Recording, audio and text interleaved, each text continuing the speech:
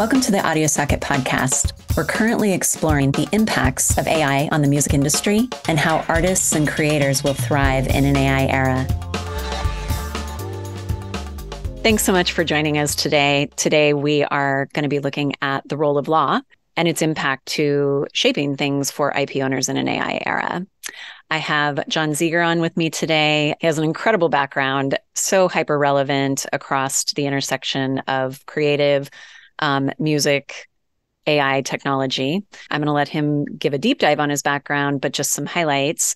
He built legal and policy over at Stripe, which I'm sure is a common household name for most. Before that, he was Associate General Counsel at Microsoft, and he is the co-founder of a new company called Responsible Innovation Labs. And so I think that'll be really exciting to talk about, and just understanding how, with AI having a new story pretty much every single day, how that's impacted the work that he's doing, and for him to explain to us what is responsible innovation. So let me turn it over to you, Jon. Welcome. And if you could just share with us, a more detailed version of your role and how it intersects. Yeah, happy to do it, Jenn. Thanks so much for having me. As you said, I have been a lawyer in the technology industry for a long time, for a bunch of different companies dealing with a wide variety of technology, law and policy issues. At Microsoft, I'll just hit that for a second because it was, as it turns out, very relevant to a lot of these questions. I was the lawyer for Microsoft's search engine for many years, at a time when a lot of the norms around how copyrighted material, images, video, to some degree, trademarks as well, were being used, and there was a lot of law being developed. There's quite a bit of litigation. Google was at the forefront of a lot of that, but we were also quite involved. So many of these issues were ones that I had tackled or spent real time on during that period. I was then at Stripe for a number of years, a real kind of startup experience, starting at a tiny baby company and being part of growing it to a great big kind of global behemoth. And then when I left in 2020, one of my reflections on all of those experiences was innovation driven by ambitious technology companies is perhaps the most powerful force shaping the world. In many ways, it's more powerful than strictly the actions that governments take. It's maybe climate change. It would be kind of in a similar category, but in a different way. And yet, as powerful as it is, as impactful as it is for all of us, we really have devoted very little sort of time and serious thought to how we use that power well, and in particular, how we help early stage companies think about their impacts on society and kind of build that into their culture, build it into their incentive structure, and get values alignment with their investors and other kind of key constituents. So we started Responsible Innovation Labs with that as our kind of goal. How do we devote more resources? How do we devote more thinking to that kind of creation moment for companies and thinking about their long-term impact on society?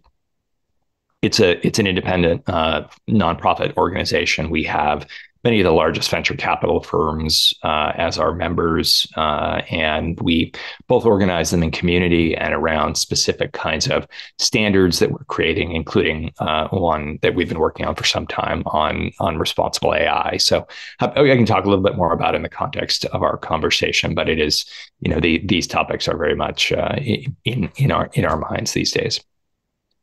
Yeah, having started my own company, I can definitely say that while I think everybody has a moral compass, I think the work you guys are doing is very innovative, because nobody was really talking to me about what are the implications. And we've certainly run into that across some deals that we've done.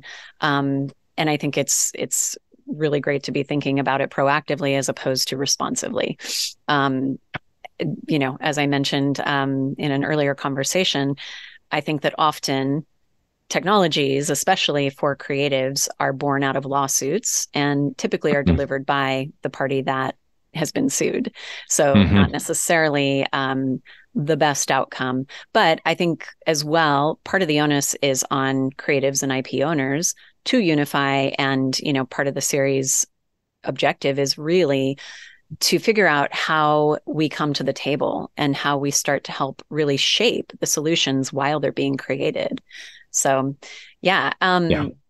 I would love to know what you see as the critical role of law in charting the path forward.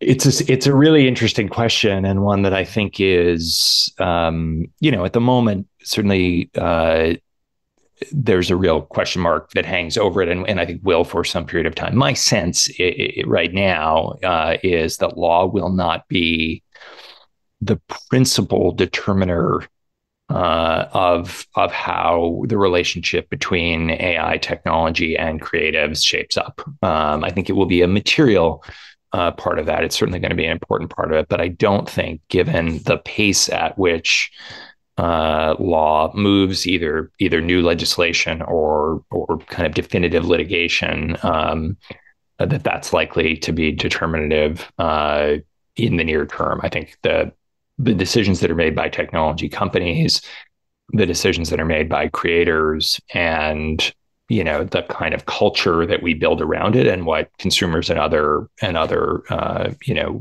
parties come to demand. I think those things are likely to be somewhat more determinative in the near to medium term. Now, that being said, if you look at almost all significant changes in kind of technology practice, they do result in having some real kind of risk on sitting on the other side, right? Why do I implement privacy controls? Because I care about privacy. Well, I might care about privacy, right? But I really do it because I don't want the FTC to sue me, or I don't want a state attorney general to sue, and or increasingly now, because I don't want the significant risk of the GDPR, the European data protection statute, and the fines that would be associated with that. And so, I do think the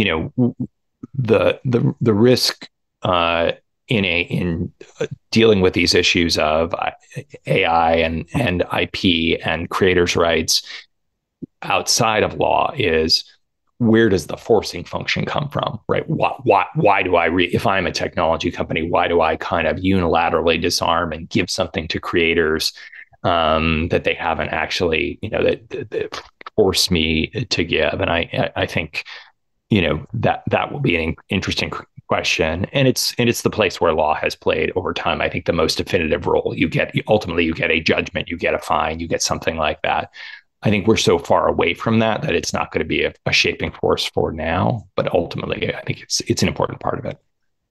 And with things changing on a daily basis, I mean, how does this impact the work that you're doing? Working with companies, trying to help them be ethical, be responsible. It seems like rug gets pulled out from underneath you every day. It's so crazy. This is a topic where I think if you spent, all of your waking hours sort of reading about new developments in AI technology policy, and so forth, I don't think a normal person could consume even a meaningful fraction of it. Is just an awful lot. So that is, I think, a real issue. The thing that we're very focused on at Responsible Innovation Labs, and the thing that gives me some hope in the near term is, well, I mean, a few things, and let me kind of string together a little bit of a daisy chain. I think it's clear that whether it's government or industry, even consumers with things like ChatGPT, there's a huge demand for these technologies. And I think there is a demand both in some cases because of the novelty, but in many cases because it lets people do a job that simply wasn't really possible to be done, at least at the sort of zero marginal costs that it is being done today, right? Like, I'll give you the simplest example of this, which is, I had a guy doing a little bit of work for me on a property that we owned. A young guy, brand new in his business, and he knew I was a lawyer, and he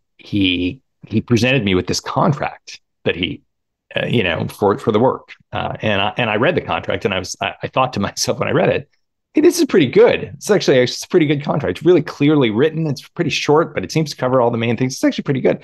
As a contract, lawyer, I felt like I had a reasonable place to evaluate it. And he says to me, when I see him afterwards, he says, "Hey, what do you think of my contract?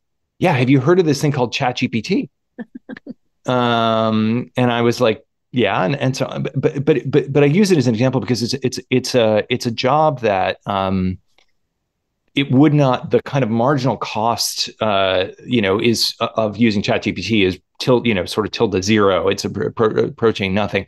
And so that's a piece of work that gets done, and you do get a contract there. Whereas in the past, probably that individual either writes something on a napkin, or he decides not to do anything, right? And I think you have that the demand signal right now from the market at all levels is we want much more of that. So everybody wants to buy these services in, right? And there's tons of dollars being invested in them. Okay, that's sort of thing one in the daisy chain. Lots of market demand. Thing two is a lot of those buyers have existing commitments. They have privacy commitments they've made. They have a variety of ethical commitments they've made. They have ESG commitments they've made. They have various things. They just have a kind of general brand commitments that they have made, and they look at these technologies that they want to buy in. They want to help automate things. They want to get this additional, and they say, we don't know what's in that black box, right? We're gonna start consuming that thing. We don't trust it. And so what's happening in the market is, as those buyers go to the providers of this technology, they're demanding a bunch of assurances. Tell us that you have all the rights that you need. Tell us that you don't violate privacy. Tell us all of these things. Well, there are no standards there to what do these things mean in this context? And so what you've ended up with is a lot of inefficiency, a lot of kind of dueling forms. Tell me this in my due diligence. I'm going to do some due diligence. Assure me of this. Well, I can't really assure you of that, and so on. So there's a kind of market inefficiency that's developed there, and is going to get a lot worse as more of these products begin to come to market, and as that demand continues to increase. There just is no clear standards. So what we're finding is that there actually is interest on both the buyer, the seller, sort of the creators of this technology, and the investor side, because they want to see these markets flourish, in standards being developed. They want to see standards because they want to reduce this market inefficiency. They want to know what does it take to do this well? What does it take to meet your expectations? And that's the place where we're starting to play. I think that's where you see some of the kind of regulatory work that's beginning to happen, also sort of in this kind of standardization of something like red teaming, those kinds of things. And that gives me some hope that we will get, the market will drive some greater clarity here. I was in a conversation recently with a friend over a pint talking about AI and industry standards. And I was thinking, it would be really interesting to have something like, when you watch a movie and it's rated PG, or it's rated G, or rated R. I feel like that kind of system for an approach to AI would be really interesting. Is that anything that's surfaced in terms of like a rating system for risk? It has indeed. Yeah, for sure. Quite a bit of discussion of developing a system like that. I think we will do, not precisely that thing, but a kind of certification system that has a sort of tiering associated with it. That's one of the projects that we're working on. But there are a number of other groups that are thinking about similar things. I think it's very likely that you will have some ability to look at a sort of score or sort of certification of an AI and kind of make some decisions on that basis. I think that's true. The interesting question there is sort of, what are the relevant vectors? What do you care about as a consumer? And that's, I think, one of the things that makes this quite quite challenging. A lot of the energy around regulating AI has gone into, things like safety, which are super important. Not saying I think those are pretty appropriate things to be focused on, but they're not necessarily things that as a consumer you would care quite as much about. So safety in that case usually means things like, can I use it to, I don't know, figure out the formula for anthrax, or, these kinds of things, right? Which is like, well, sure, you probably not it's not your driving motivation to make sure that the tool doesn't do that. So what do you care? What do consumers care about? What do, in this, for this audience, what do creators care about? Is it something like, um, you know, adequate labeling of what is real content versus what is automatically generated content? Is it respect for creators' rights? Is it privacy? Is it other things like that? Figuring out what's the salient set of information to really convey is going to be an interesting question, but definitely lots of people thinking about it. What are you seeing as some of the more innovative concepts around, I guess, licensing models, sustainable revenues for IP owners? Yeah, it's interesting. To be honest with you, at the moment, there's nothing that I see that I think is super likely to be successful. You have, for example, you've probably seen the stuff that Adobe's been working on here, right? Where they are essentially using licensed content to provide various features, where there's their AI features in their products, and the underlying content they sort of guarantee is is licensed, is appropriately licensed. I've heard some I think reasonable complaints from creators about that those rights were not necessarily license in that context, and is a sense that it's a little bait and switchy. And nevertheless, I think it's an important. The reason I think that one's important is, one, because of the scale. Obviously, Adobe has huge scale among the tooling for creators in particular. But it's also, I think, probably a really important market signal. If we begin to see that people really want, there is a demand for people knowing, having a kind of certainty about the kind of IP provenance and the appropriate licensing of the stuff that they're using, I think that will be quite important. One of the things that you had happen in the early 2000s, as a lot of the fair use copyright law got established around things like search. You remember the book search case and all of that interesting stuff that Google did, where they were scanning library books, and the Authors Guild sued them, and all of these things. Lots of interesting law was made there, but the law was very impacted by the fact that the market had kind of come to expect a certain set of things, right? Courts are not primarily political actors, but they exist in a political reality. And so when the facts on the ground get established, when you create consumer behavior, when you create really scaled behavior where people say, actually, we don't care about copyright, we just expect to get the data, right? We just expect it to work this way for us and be this sort of free resource. It becomes a little hard for courts to really push back hard and reset to a very different place. And so I think when you have things like this Adobe experiment, and you got Microsoft is doing this thing now where it's sort of indemnifying against copyright claims for AI as a way to kind of signal that it's going to kind of take care of that risk for its users.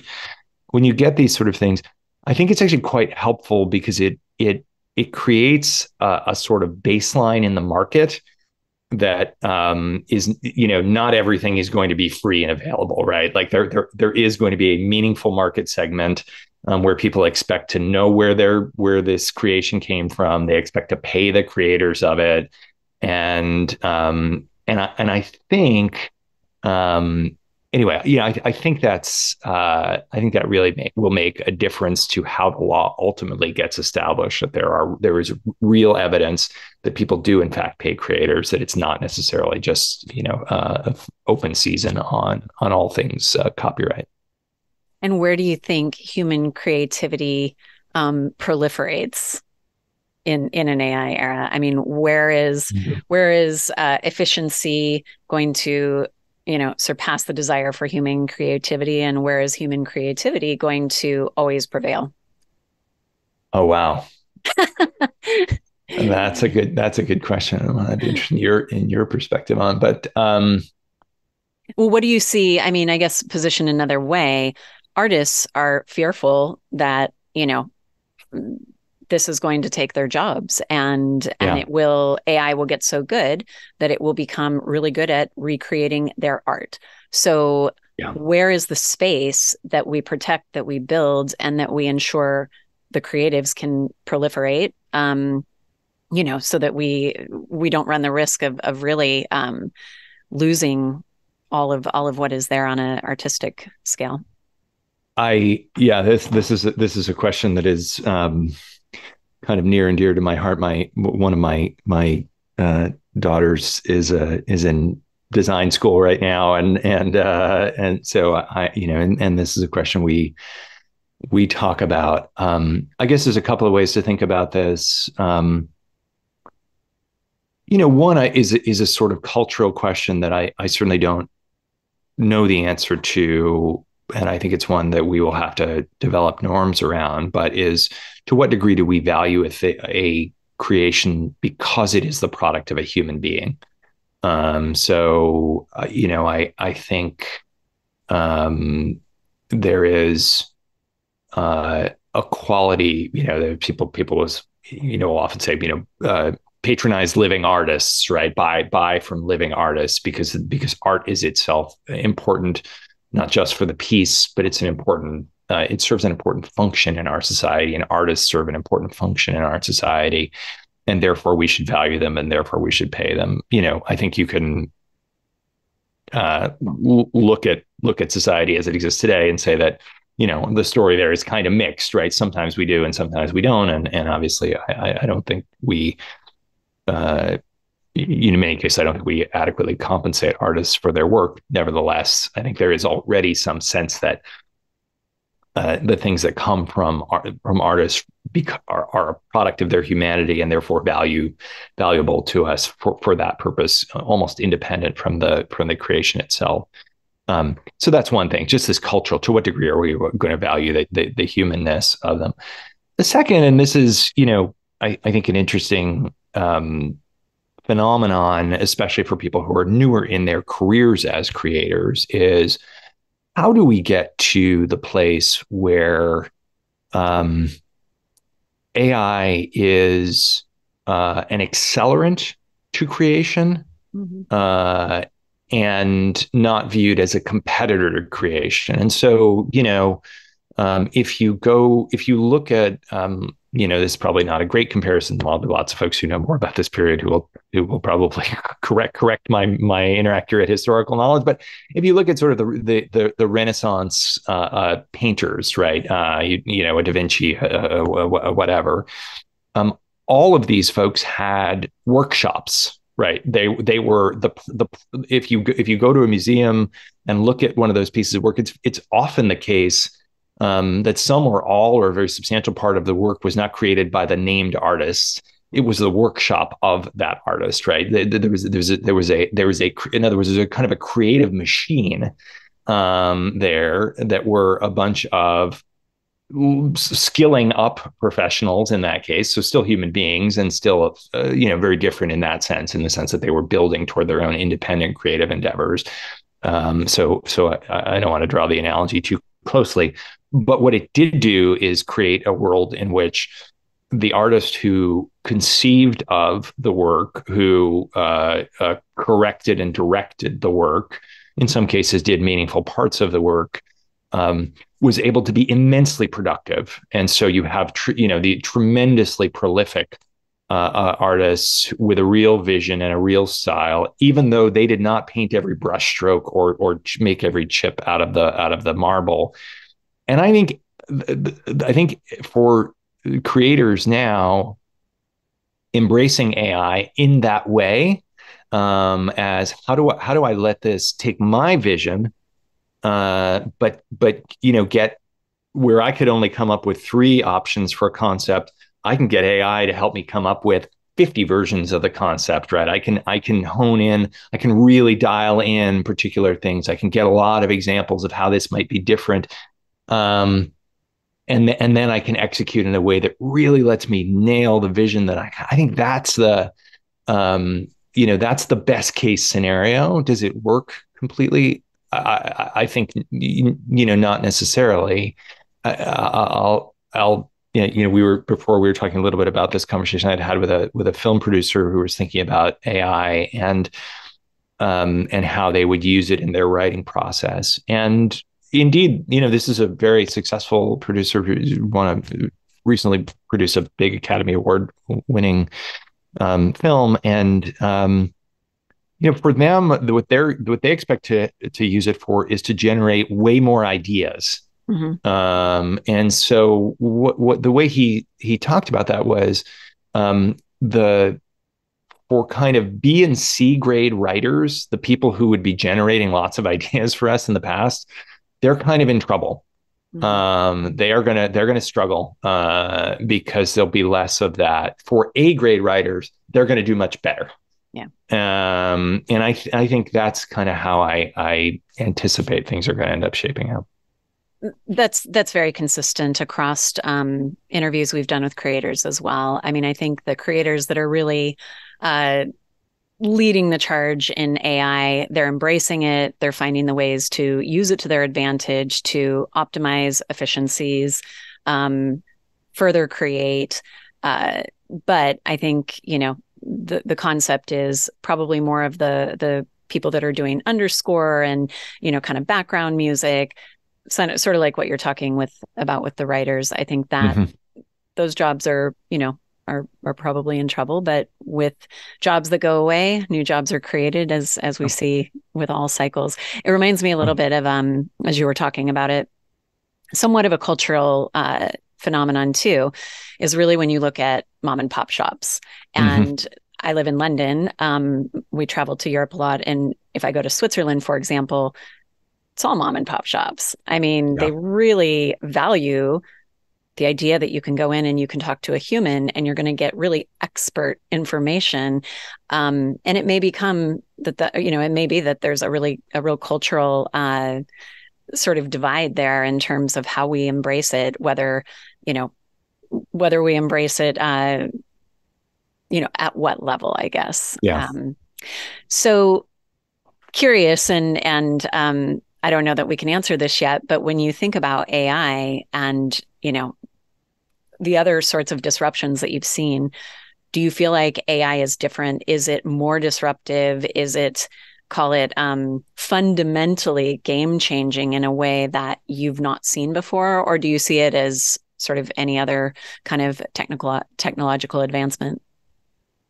Yeah, I do. I tend to be fairly anti kind of hype in general, but I do really believe that AI is not an incremental technology. I think it's a fundamental technology, and I think it will be. It's hard. Obviously, it's hard to compare, and maybe not even that useful. But as I think about the technology cycles across my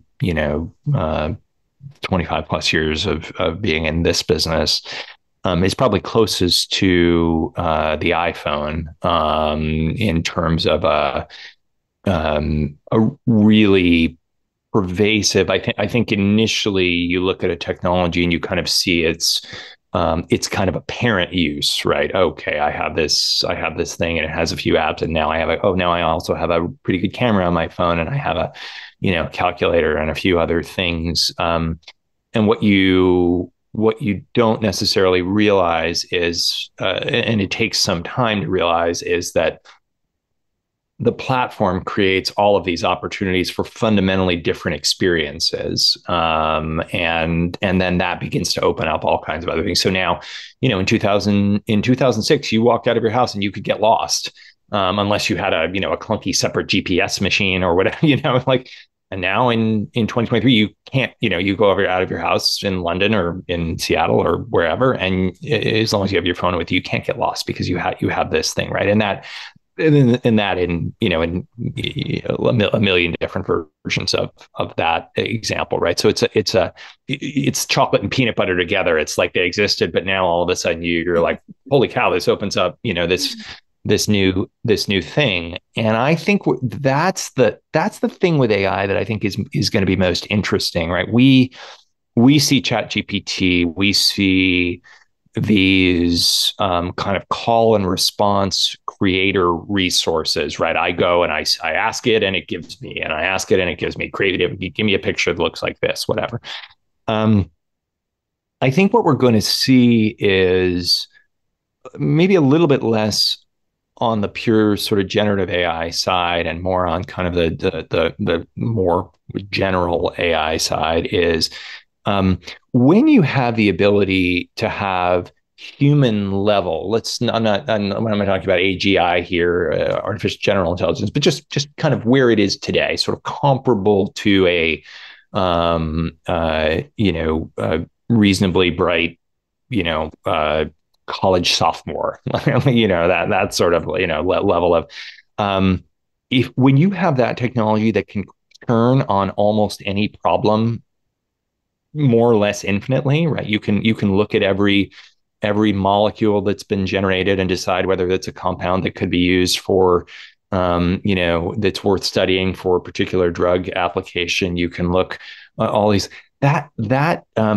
bringing kind of thinking down to close to zero marginal cost is going to create a lot of incredible opportunities for people. Every kid can have a teacher that is infinitely patient, knows exactly how to talk to them, and has access to all the world's information. And that teacher might not be you might not supplant their teacher, might supplement their human teacher. Same for nurses, same for doctors, same for lawyers, same for so on. That's going to just be so game changing that I think it's sort of hard to wrap your head around. What does a world of thinking abundance look like? Because right now there's thinking and creation scarcity across almost every part of society. And there will be thinking and creation abundance across almost every part of society. And that's going to be really fundamentally different than anything we've seen before. Yeah. Well, and time scarcity as well. Yeah. I mean, time is irrelevant as it relates to AI. So, right. So to end on a juicy subject, yesterday, the Biden administration put out their executive order. And today, the AI summit kicked off here in the UK with global leaders around the world meeting to talk about AI. What, anything surprising to you? Anything encouraging to you? What's your response? I mean, the administration executive order has a lot of good stuff. It is similar to signals that they have sent before in terms of their focus on safety, security, and privacy. So those are kind of thematically throughout the document. Obviously, the administration does a thing like this in the absence of legislation on it, right? So there's a kind of perception of a need. In the best case, you probably actually create a law that is bespoke for it. We, for various reasons in the US, haven't done that. I think it's unlikely that we will for some time to come. And so what ends up happening is the administration uses the powers that it has under existing laws and under existing, kind of executive authority to try to do some things. And so as a result of that, it's kind of a grab bag. It's sort of, the FCC will look at this, and the Commerce Department will look at that, and so it's a lot of different government actions that ladder up to, I think, to an expression of what the administration wants to see happen in the market, but without a sort of overarching kind of specificity and clarity that you would have if you had a new law. Anyway, that being said, I think on the positive side, I think the government sending signals that it wants to one that in its role as kind of buyer, that it's going to start to expect some certain things out of AI technology. Super important. The government as kind of market maker and a de facto standard creator, just in its role as consumer, is a super important thing. So I think that's a really positive thing and aligns with some of the work that we and groups like us are doing to try to create some industry standards. I think the stuff that they're doing around foundation models and establishing best practices on red teaming and sort of safety standards and disclosure obligations for those things is good. It is not as good as if those were actually enforceable, which they are currently not, because they don't really have the legislative authority to do that. But it's good and it's important and it's a good step forward. There's lots of other things to like. I think what you would have to say right now is mostly it's a bit of a wait and see. It's a good first start, and we will have to see what comes out of these agencies over the next 3 to 9 months as a bunch of these processes that have been kicked off by this order actually come to fruition, and we see what comes out of that. But overall, I think a good thing. And quite, and maybe the last thing I'll say on that is quite different if you compare it to any earlier technology wave, where we have very much been in the mode of let it happen, see what problems develop, and then try to do some, try to close the door after the horse is out of the barn. We're really, the government has said, we're going to try something different this time. We're going to try to get in front of it. Whether it works or not, I think we'll all learn a bunch, but it is a fundamentally new thing in that sense.